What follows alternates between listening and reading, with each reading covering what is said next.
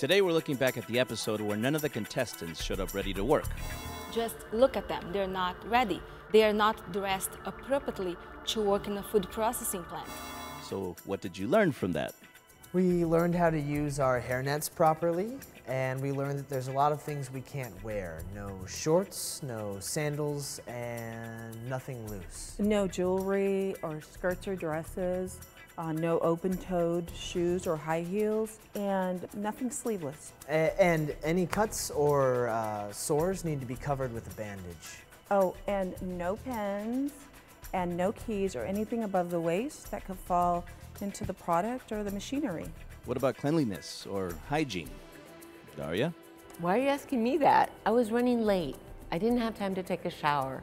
I got it. I shower every day now and I make sure I have clean clothes for work. I don't wear fingernail polish or fake fingernails.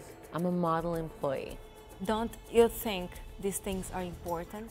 Yeah, I do. I know that the rules are important. You want to make sure that we do everything we can to prevent chemicals, microorganisms, and foreign objects from getting into the food.